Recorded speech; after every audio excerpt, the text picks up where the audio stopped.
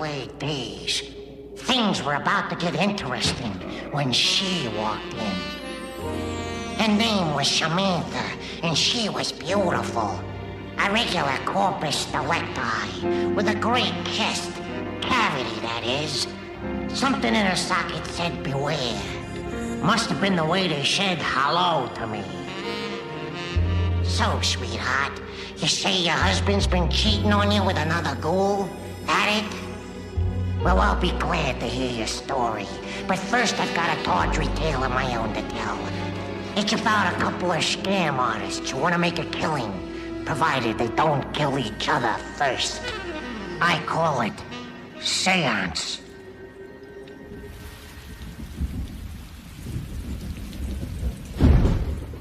I am eternal flame.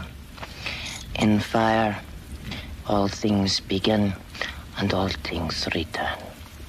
But I am not death, as the uninitiated would have me. I am point of transition. I am breath that transforms. I am life. In this flame, let me witness thine image, Prescott Chalmers, my departed servant. In the expression of the sacred Taoist square, do I invoke your image. Satoraripo tene appararotas. Satoraripo tene appararotas. What do you wish to tell us this night?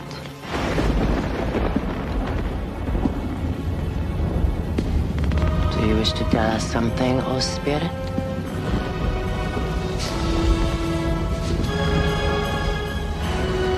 Jesus Christ, in a cardigan sweater. Benny, one lousy line. Yeah. Give the money to my friends, Dorothy. I know the line. The line's not the problem. The deek's the problem. Did I ever tell you my nightmare about dying old and broke up? Benny, did I ever tell you that? I even got a name for this place, Monkey Island. Yeah, that's cute, Al. Monkey Island, I figure, is a place where the loser cons go at the end. Dead-eyed and desperate. Benny, there ain't no life on Monkey Island. And there ain't nobody there to deek either. That's why you hate the place. This isn't Pittsburgh. Remember Pittsburgh, Benny? Huh? The first time you once talked to me, the first time you choked. Somebody got dead in Pittsburgh, Benny. Listen to me. We went out of this life, here it is. After the score, you go your way and I'll go mine. We're a great team, Benny. We deserve to walk away rich. Yeah, what we're doing to this lady, we don't deserve to walk away. Madame Leona, are you here? You got spiders in your veins, Al. And you're tangling up my web, sweetheart. Get inside. Will you quit now? Shut up.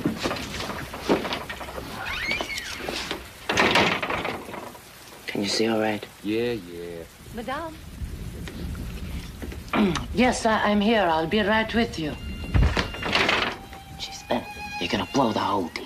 Sorry, I slipped. How do I look? You look beautiful.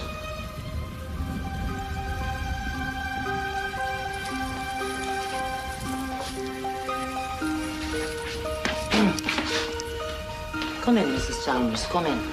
Madame Leona, this is my new valet, Gibbs. Pleasure to meet you, Gibson. You sound a little hoarse. Are you not well, Madame Leona? Oh, just a little cold, my dear. Please, sit down and we'll get started. You may put the briefcase on the table, please.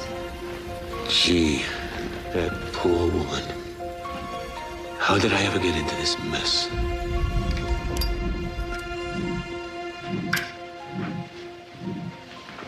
How do I look? Come on, Benny. Tell me you don't miss it with me and you just a little. You want to know what I miss? What? I'll tell you what I miss. The shower after. Come in. Mr. Chalmers. How nice to meet you. Thanks for coming. Mr. Pulaski, I'm sorry I'm late, but your elevator is broken. Oh, perhaps I should have warned you. I'm sorry. Mr. Chalmers, this is Miss Allison Peters, whom I told you about. Oh. Mr. Pulaski told me there'd be a young lady here. He never told me she was beautiful. That's because he's an honest lawyer. Seems Mr. Pulaski's been negligent on both our behalves. You should have told me how handsome my cousin is. Please. Yes, about that. Frankly, I'm a little confused about my relation to Miss Peters here. Of course. As I explained to you over the phone, I'm acting as the executor of the estate of your late uncle, Albert Peters. And I've explained to you that the only man I know by that name is my mother's brother, who died when she was a child. Some sort of train accident, I believe.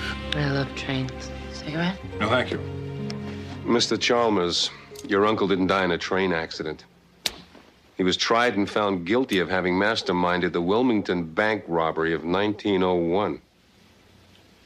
The Wilmington bank robbery? $200,000. In its day, the largest payroll heist in state history. He got 20 years. Well, Daddy was Daddy. I imagine your mother believed it better for you to think of him as dead. That happens in families.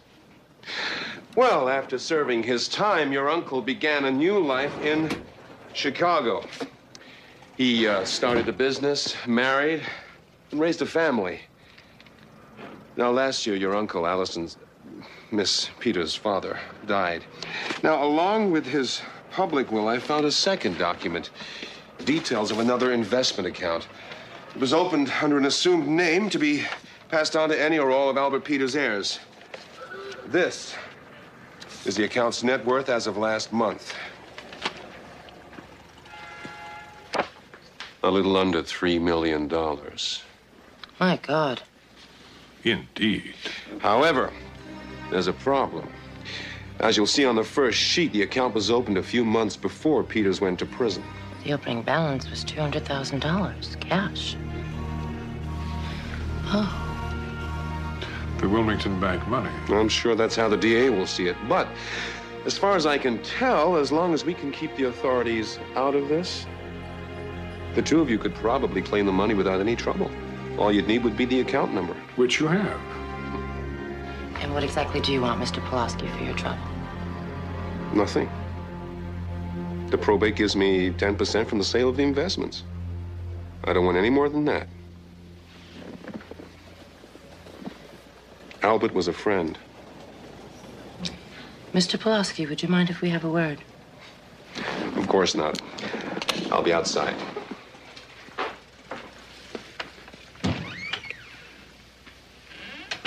It was an interesting story, but I don't believe a word of it. You and me both, cousin. Although it does explain a few things about Daddy. Oh? Such as? Well, he claimed to be this big World War I hero. But I think the only mustard gas he ever saw was at a hot dog stand at Wrigley Field. I was something of a World War I hero. You have the cane to prove it. I want to do some checking. Why don't we meet later? To talk. Well, I'm only in town for a few days, and I'm staying at the Park Plaza. I don't know where we could meet. Well, then, Miss Peters, why don't we meet there? For the privacy it'll afford us, of course. Of course.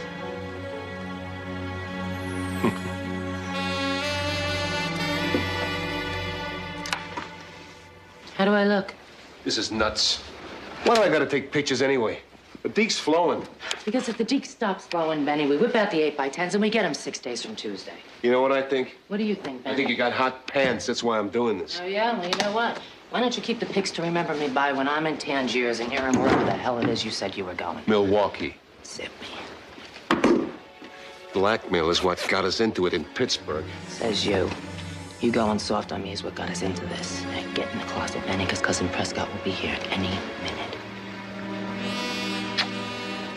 I don't want anything soft in this room.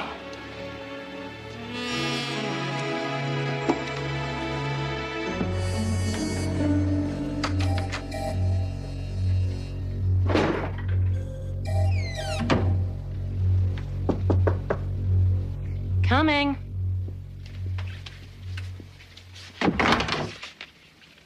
Prescott, hi.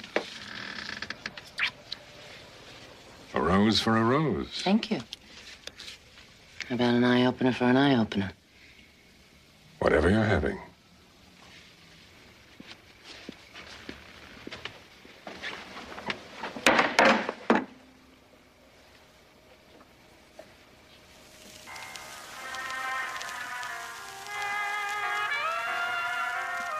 That's a lovely song. I've never heard it before. It's one of my favorites. I play it all the time. Did you find what you were looking for this afternoon? It seems so Mr. Pulaski's on the level. Oh, really? It's a top-shelf portfolio. The investment group guarantees a total buyout. There's even a chance I could triple in time. You know, it's a shame that we'd have to sell out now. So why sell it now? Why don't we buy Pulaski out? It's perfect. Give him $300,000, and we hold on tight. Well, that would be $150,000 each. I don't think I can get my hands on that kind of money. How much do you think you can get your hands on?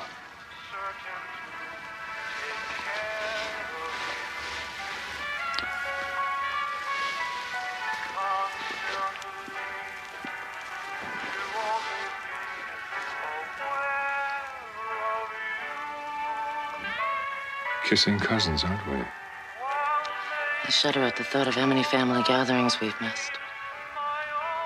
Shall I? No, darling. I want to see every inch of you.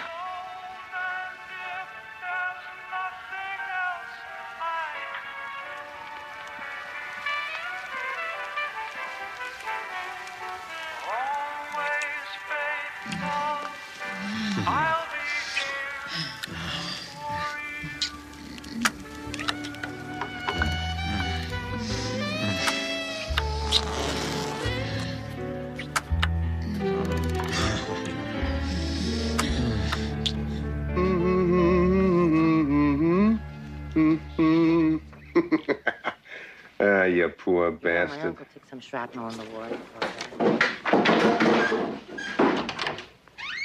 Good morning, Mr. Pulaski. Good morning, Miss Peters. Morning. Good morning, Mr. Chalmers.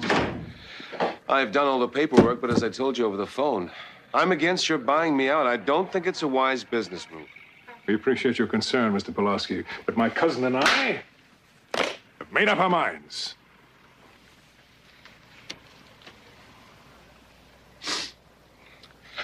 Well, I'll just get you to sign the documents.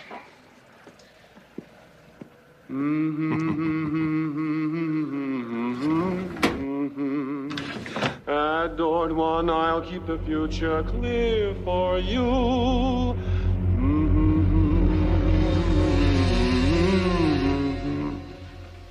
Is that one of your favorite songs, too, Mr. Pulaski?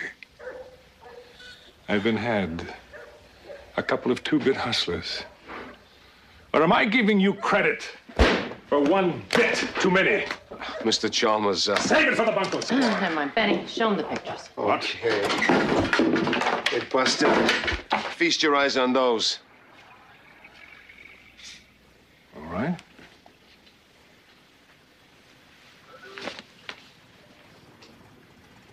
Dear God. I hope you have a very understanding wife. Horrific. Terrible. My wife will never see these.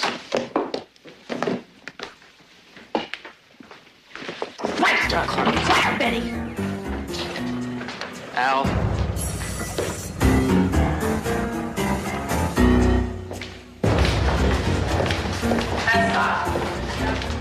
Prescott! Don't you think you're going to talk about this? Prescott!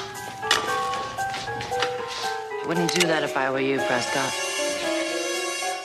Please, Miss Peters. You're capable of many things, but I doubt murder is one of them.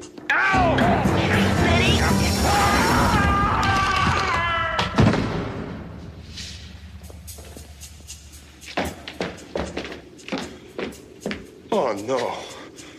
Please, help me. Prescott? Hold on. Get help. You're right the hell you are. This is all your fault. $300,000 and you blow the whole deal. What? I had to throw you in the goddamn shit. Now get down there, Benny. Get that. You point the gun at me? Get down there and A man's get that- lying at the bottom of the shaft. You point the goddamn gun at me? Boy, I ought to shot you in. Please. Don't leave me here. Oh, jeez. We were close, Benny. We were really close on this one.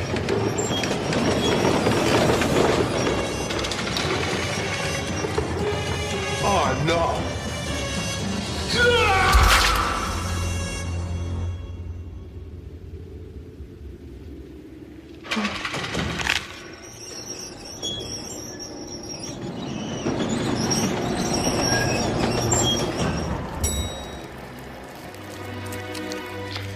Next stop, Monkey Island.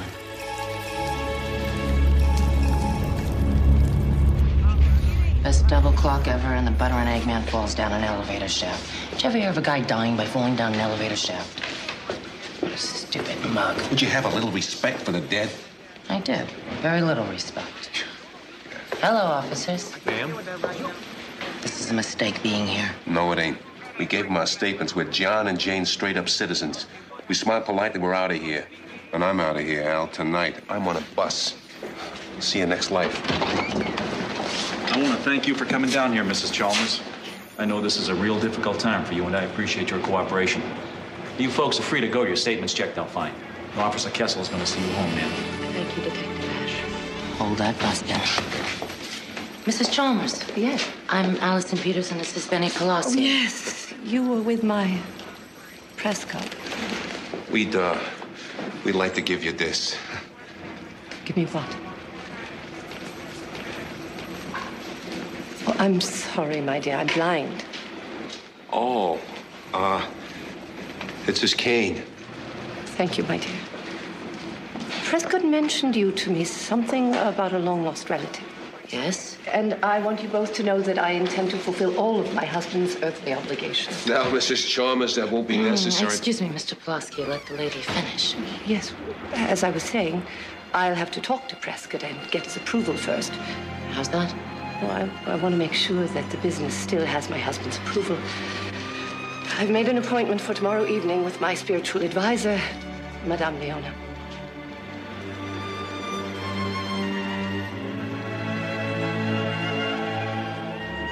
Madame Leona, let me hear you say your name again.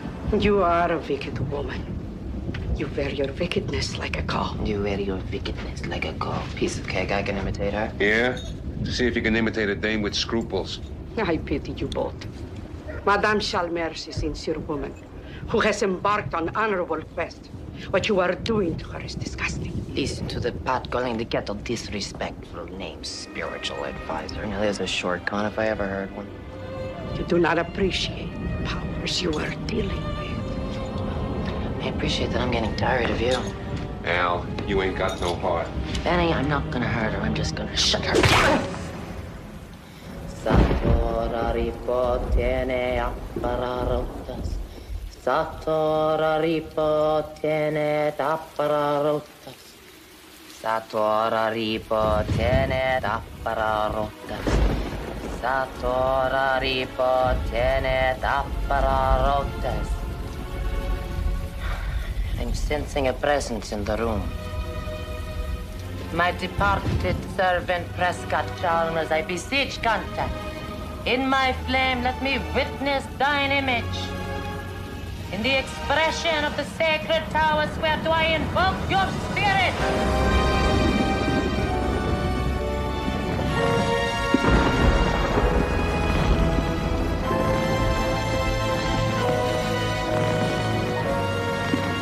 What is it, Gibbs? It looks like Mr. Chalmers, Mom. Prescott, is that you? Yes, of course it's him. What about the money, Mr. Chalmers?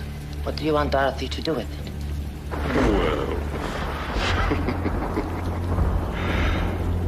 Well, always faithful, I promised I'd be here for you.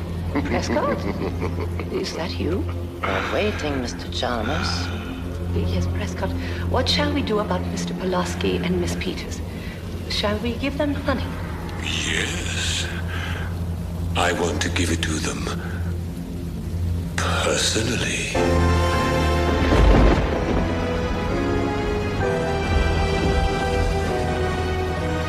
Penny? Guess it. Penny. You might call this bait and switch.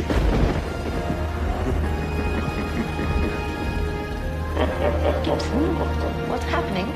Mr. Chalmers is looking a bit peaked, Mom. Your friend Benny was right. Oh, Jesus Christ, in a cardigan sweater.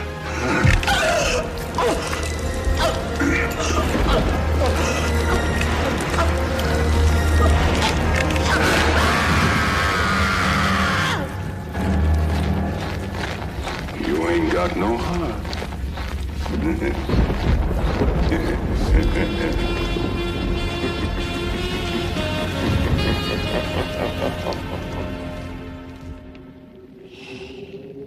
Well, maybe Al and Benny will finally get it together now. After all, 2 deads are better than 1. As for Sham, it turned out she was right. Her husband was cheating on her with a zombie he'd met on a business trip out to the Ghost. In the end, they decided to let Sam handle things her own way.